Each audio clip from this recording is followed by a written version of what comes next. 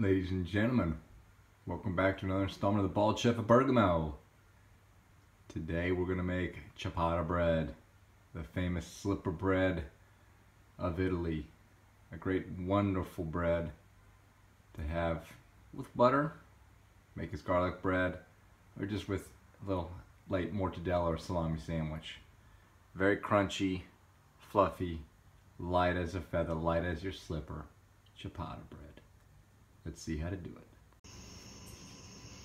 So, for this wonderful ciabatta bread recipe, we're going to have about 420 grams of warm water.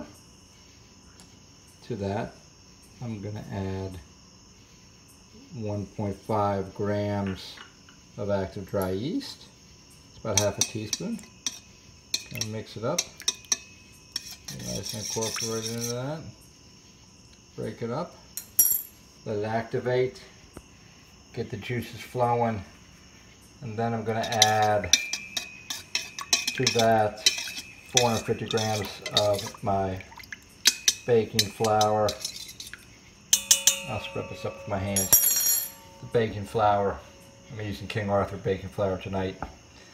And this is going to be my poulish. I'm going to cover it, and I will let it sit overnight. Tomorrow morning we'll incorporate the rest of the flour to make this wonderful dough.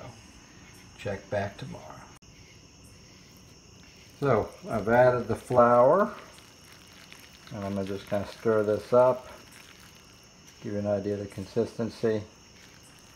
And it's okay, you know, it may seem like it's a bit dry.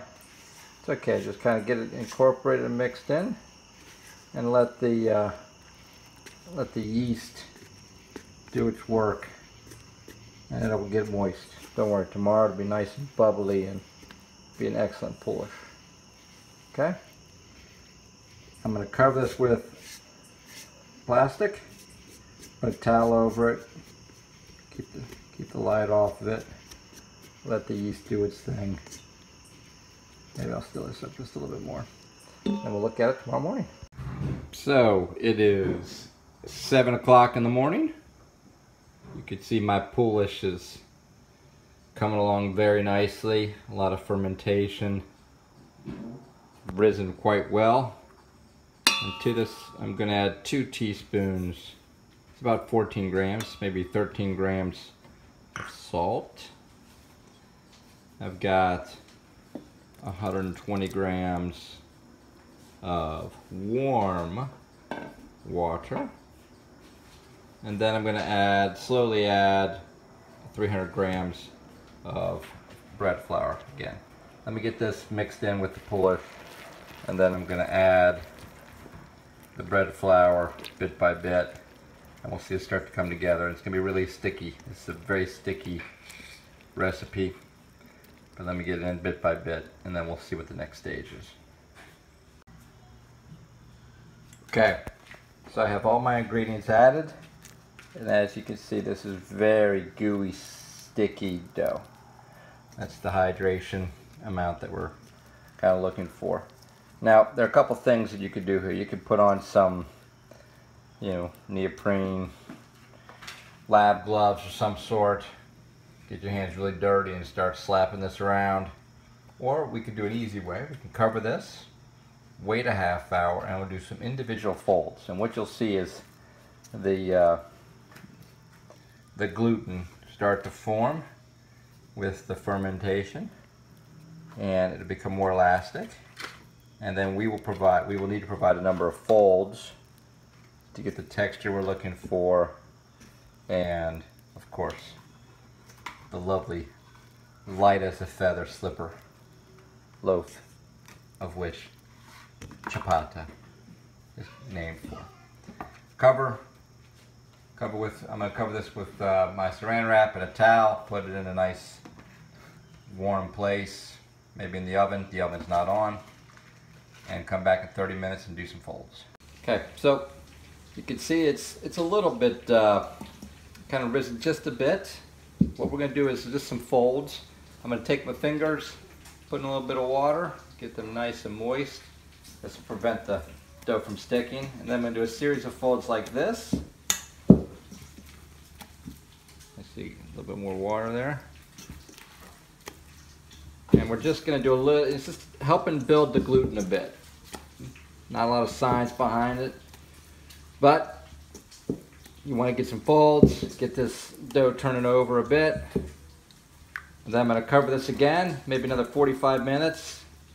Then I'm going to show you what it looks like. It's going to start to get a little bit more come together as a dough here. All right, cover this up, put a towel over top of it, set it aside for 45 minutes.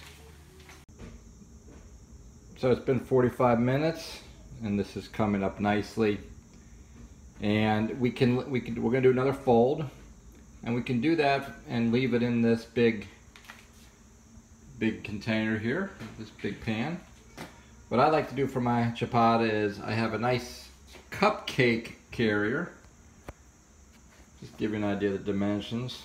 I don't know, maybe it's 14 by 9, 14 by 11 maybe, and 3 inches tall. And I've coated it with olive oil. Get yourself plenty of olive oil, get it around the sides. I'm gonna get my hands covered in the olive oil, and I'm gonna transfer this over to here, and I'll explain why I do that on the subsequent folds. But again, if you want to keep it in here, you can do that. That's fine. We're gonna do a fold. You can continue to do folds in here, or you can put it in here and do some folds. Let me get it into this container here. All right, so I've got it transferred in here, and the reason why I wanted to show you this is you got a little more space where you can do some quick folds and get some better incorporation. Now you could do this on a countertop, but again, this is very sticky. So you got to keep your hands constantly oiled up. But this technique here allows the gluten to form a little bit more, as well as get the folds quickly that you want. So now I've done a number of folds before we started filming. I'm gonna let it sit here, cover this with the lid, cover it with the towel. Mickey's running around having a great time, which is fantastic.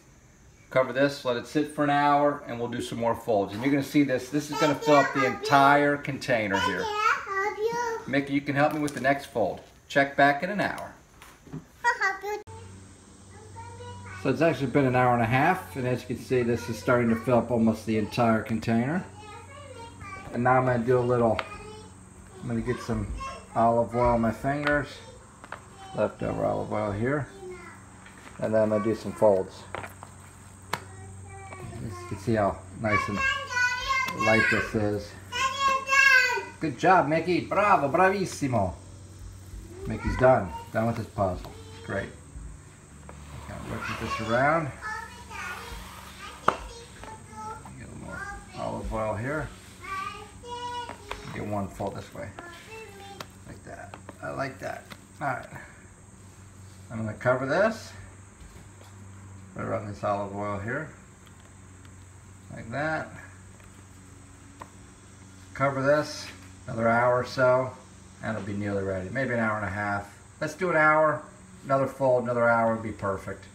And you'll see this will fill up this entire container, and we'll have some wonderful loaves of ciabatta bread ready to go. So it's been another hour. I'm going to do one more fold.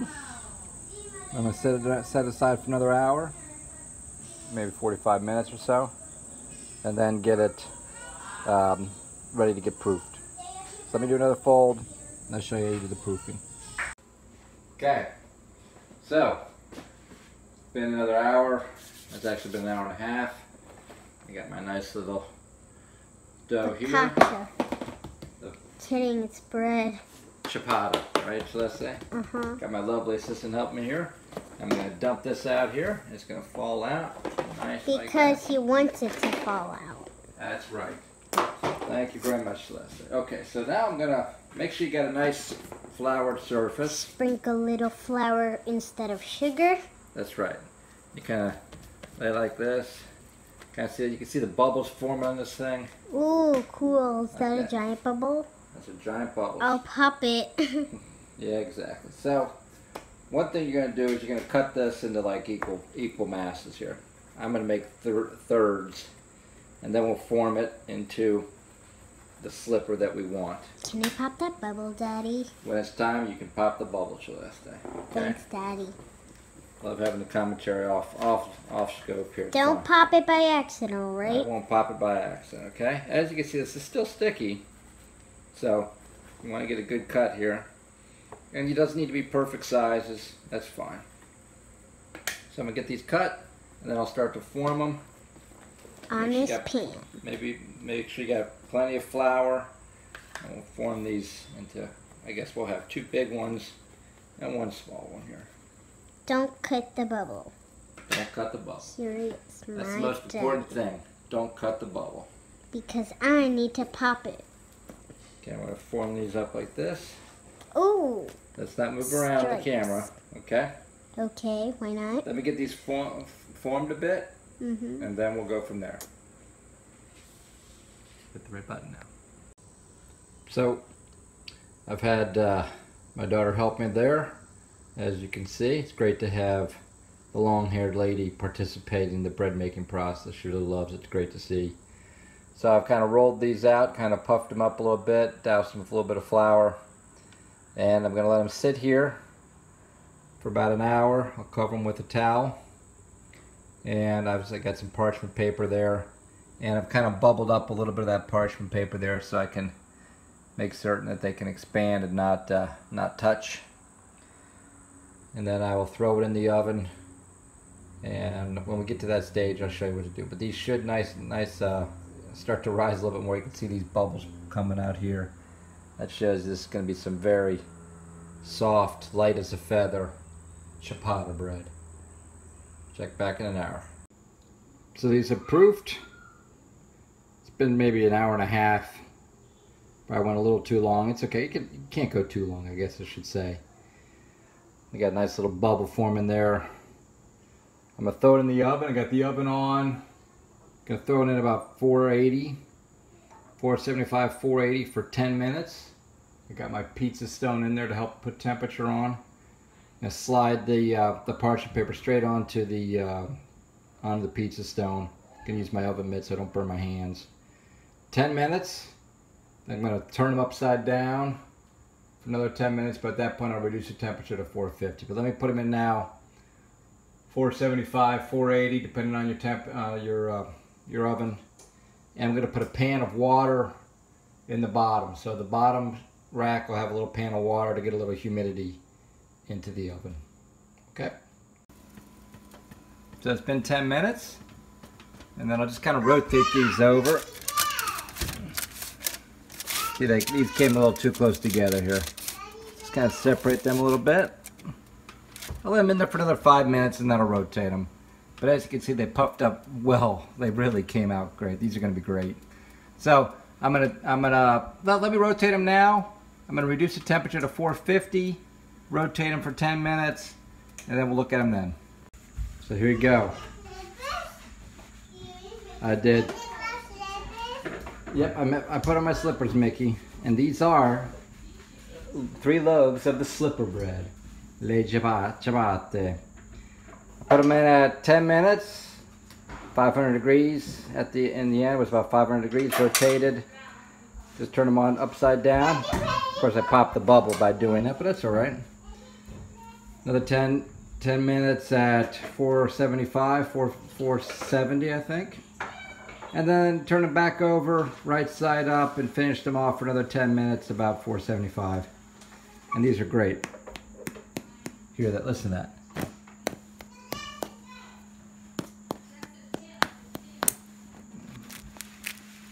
That crust.